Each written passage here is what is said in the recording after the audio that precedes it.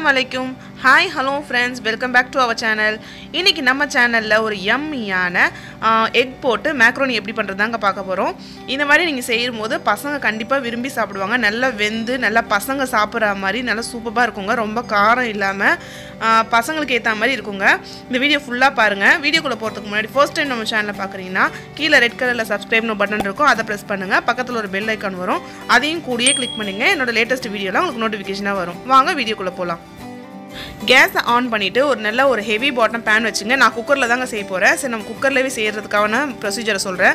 Cooker வச்சிட்டு ஒரு 2-3 spoon எண்ணெய் ஊத்திட்டு எண்ணெய் நல்லா காஞ்சதும் 2 பட்டை 2 கிராம்பு 2 லவங்கம் போட்டுங்க. அன்னாசி பூ பாதி போட்டுங்க. நல்லா வாசனையா அந்த கிளிப்பிங் மட்டும் மிஸ் ஆயிடுச்சு. அதனால தான் நான் வந்து கொஞ்சம் டெக்ஸ்டா வந்து முன்னாடி போட்டுருக்கேன். நல்லா பட்டை பூலாம் போட்டுட்டு வெங்காயம் நல்லா வதங்கினதுக்கு அப்புறம் 2 ஸ்பூன் இஞ்சி பூண்டு பேஸ்ட் சேர்த்துக்குங்க. சேர்த்துட்டு நல்லா பச்சை ஸ்மெல் போகிற அளவுக்கு வதக்கிக்கலாம். இப்போ கூடயே 2 பச்சை மிளகா வந்து நான் ஆட் பண்ணிக்க போகிறேன். உங்களுக்கு காரம் கொஞ்சம் அதிகமாக வேணும்னா இன்னொரு பச்சை மிளகா கூட எக்ஸ்ட்ரா சேர்த்துக்குங்க.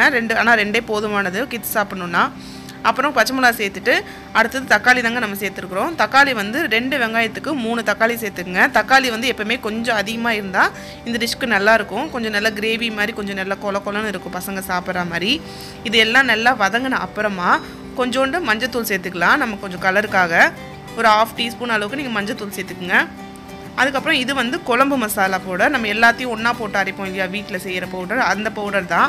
அது வந்து ஒரு 1.5 ஸ்பூன் நான் சேர்த்துருக்குறேன். ஒரு 1.5 ஸ்பூன் சேர்த்துக்கிட்ட அப்புறமா ரெட் சில்லி பவுடர் இருக்கு இல்லையா, நார்மலாக நம்ம கடையில் கிடைக்கும் இல்லையா, அந்த நார்மல் ரெட் சில்லி பவுடர் வந்து ஒரு 1 ஸ்பூன் சேர்த்துருக்கேன். அதுவும் உங்கள் காரத்துக்கு வேணும்னா இன்னும் கொஞ்சம் அதிகப்படுத்திக்கலாம். பட் இதுவே கரெக்டாக இருக்கும். அப்புறம் உப்பு கொஞ்சம் ஆட் பண்ணிவிட்டு நல்லா வதக்கிக்கலாங்க. இந்த மசாலாவோட பச்சை ஸ்மெல் போகிற வரைக்கும் நல்லா சிம்மில் வச்சு வதக்கிக்குங்க. இல்லாட்டி அடி பிடிக்க ஆரம்பிச்சிடும். பச்சை ஸ்மெல் போகிற வரைக்கும் நல்லா வதக்கி எடுத்துக்கலாம். அந்த மசாலாவோட பச்சை ஸ்மெல்லாம் போன அப்புறமா நம்ம தண்ணி ஆட் பண்ணிக்கலாங்க. தண்ணி வந்து எவ்வளோனா நம்ம மேக்ரோனி எடுத்துக்கிறோம் இல்லையா, அதோட டபுள் மடங்கு எடுத்துக்கோங்க. அப்போ தான் குக்கரில் வந்து நம்ம செய்யறதுனால விசில் விடுவோம் இல்லையா, அது கரெக்டாக வெந்து கரெக்டாக வந்துடும். டபுள் அளவுக்கு கொஞ்சம் மேலே கூட எடுத்துக்கலாம். நம்ம மேக்ரோனி போடும் போது உள்ளே எல்லாம் முழுகி இருக்கணும், அந்தளவுக்கு தண்ணி இருக்கணும். அப்போ தான் கொதிச்சு நல்லா குழஞ்சி சூப்பராக வரும். பசங்க வந்து நல்லா சாப்பிட்றதுக்கும் அவங்களுக்கு ஈஸியாக இருக்கும். இப்போ பார்த்தீங்கன்னா தண்ணி நல்லா கொதிக்க ஆரம்பிச்சிருச்சு.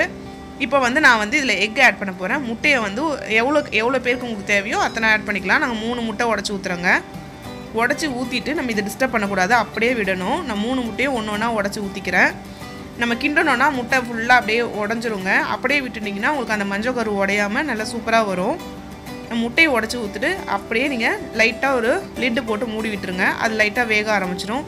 ஒரு 2 நிமிஷம் கழிச்சு திருப்பியும் கொஞ்சம் லைட்டாக கீழே அடியில் அப்படியே லைட்டாக நீங்கள் வந்து கிண்டி விட்டுட்டு திருப்பி ஒரு 2 நிமிஷம் மூடி விட்டுருங்க. டோட்டலாக ஒரு 5 நிமிஷத்தில் வந்து முட்டை சூப்பராக வெந்துடும். இதெல்லாம் ஓப்பன் பேன்லேயே செய்யலாம். ஜஸ்ட்டு நார்மல் லிட்டு வச்சு நீங்கள் மூடி திறந்து இது மாதிரி செய்யுங்க. 5 நிமிஷத்தில் முட்டை நல்லா வெந்துருங்க. இது உங்களுக்கு முட்டை பிடிக்காதுன்னா முட்டை ஆட் பண்ணாமல் கூட செய்யலாங்க. எங்கள் வீட்டில் இருக்கவங்க முட்டை போட்டால் ரொம்ப பிடிக்கும். கிட்ஸும் ரொம்ப விரும்பி சாப்பிடுவாங்க என் பசங்கள்லாம். அதனால் முட்டை போட்டு செஞ்சுருக்கேன் நான். நல்லா வாசமாக சூப்பராக இருக்கும். நம்ம ஆட் பண்ணிக்கிற மசாலா எல்லாம் அது கொதிச்சு வரும்போது இப்போ வந்து நான் முட்டை நல்லா ஒரு 5 நிமிஷத்தில் வெந்துடும். நம்ம வந்து எடுத்து வச்சுருக்கிற மேக்ரோனியை இந்த மாதிரி ஆட் பண்ணிக்கலாம். ஆட் பண்ணிவிட்டு நல்லா கிளறி விட்டுக்குங்க. மேக்ரோனி வந்து உங்களுக்கு முழுகாத மாதிரி தெரிஞ்சதுன்னா இன்னும் கொஞ்சம் தண்ணி ஊற்றிக்கலாம். ஏன்னா நம்ம குக்கரில் தான் விசில் பண்ண போகிறோம். ஓப்பன் பேனில் செஞ்சால் நம்ம அடிக்கடி ஓப்பன் பண்ணி பார்க்கலாம். குக்கரில் நம்ம விசில் விட போகிறதுனால நம்மளுக்கு தெரியாது இல்லையா, அதனால் கொஞ்சம் தண்ணி நல்லா மேக்ரோனி எல்லாமே உள்ளே முழுகிற அளவுக்கு நம்ம தண்ணி ஊற்றிக்கலாம். இப்போ பார்த்தீங்கன்னா நான் லைட்டாக அடியில் எல்லாத்தையும் நல்லா ஸ்டிர் பண்ணி விட்டுட்டு கிண்டி விட்டுட்டு இப்போ நம்ம குக்கரை மூட போகிறோங்க. நம்ம குக்கரை மூடியாச்சு. குக்கர் வந்து ஒரு விசில் ஃபுல்லாக வந்துட்டு 2வது விசில் வர ஸ்டேஜ் இருக்கும் இல்லையா, அப்போ வந்து நம்ம ஆஃப் பண்ணிடலாம். இதை நீங்கள் குக் பண்ணும்போது குக்கரில் நீங்கள் விசிலுக்கு லிட்டு க்ளோஸ் பண்ணும்போது உங்கள் சின்ன பர்னருக்கு ஷிஃப்ட் பண்ணிக்கோங்க. உங்கள் பர்னர்லேயே சின்ன பர்னர் இருக்கும் இல்லையா, அதில் வந்து ஷிஃப்ட் பண்ணிவிட்டு ஒரு விசில் ஃபுல்லாக வந்த அப்புறமா நீங்கள் ஆஃப் பண்ணிடலாம். இப்போ ப்ரெஷர்லாம் ஃபுல்லாக ரிலீஸ் ஆன பிறகு நான் ஓப்பன் பண்ணுறேங்க. தானாகவே ப்ரெஷர் ரிலீஸ் ஆகட்டும், நீங்கள் தூக்கி விட வேணாம் அந்த வெயிட்டை. ப்ரெஷர் ரிலீஸ் ஆன அப்புறம் ஓப்பன் பண்ணிங்கன்னா உங்களுக்கு சூப்பரான நல்லா உதிரியான நம்ம மேக்ரோனி ரெடி ஆகிடும்.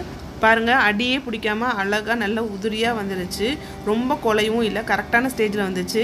இதை வந்து நம்ம மேக்ரோனியை ஜஸ்ட் பாயில் பண்ணிவிட்டு அதை ஃபில்டர் பண்ணிவிட்டு அது கூட அப்படி கூட செய்யலாம். பட் இது செஞ்சிங்கன்னா இன்னும் அந்த மசாலாலேயே வேகுது இல்லையா, இன்னும் ரொம்ப டேஸ்ட்டாக இருக்கும். இந்த மாதிரி நீங்கள் ட்ரை பண்ணது இல்லைன்னா ட்ரை பண்ணுங்கள். ட்ரை பண்ணி உங்கள் கிட்ஸுக்கு வந்து ஸ்கூலுக்கு கூட நீங்கள் கட்டி கொடுத்து அனுப்பலாம். கண்டிப்பாக அவங்க மிச்சம் வைக்காமல் சாப்பிட்டு வருவாங்க. எவ்வளோ சூப்பராக ரெடி ஆகிடுச்சு பாருங்கள். இந்த டிஷ்ஷை நீங்களும் ட்ரை பண்ணிங்கன்னா ட்ரை பண்ணிவிட்டு உங்கள் ஃபீட்பேக் சொல்லுங்கள். ட்ரை பண்ணிவிட்டு மறக்காமல் ஒரு ஃபோட்டோ எடுத்து என்னோடய இமெயில் ஐடிக்கு அனுப்புங்க. அது என்னோடய அபவுட்லேயும் இருக்கும், டிஸ்கிரிப்ஷன்லேயும் இருக்கும். இந்த வீடியோ பிடிச்சிருந்துச்சுன்னா மறக்காமல் இந்த வீடியோவுக்கு ஒரு லைக் பண்ணுங்கள், ஷேர் பண்ணுங்க, சப்ஸ்கிரைப் பண்ணுங்க.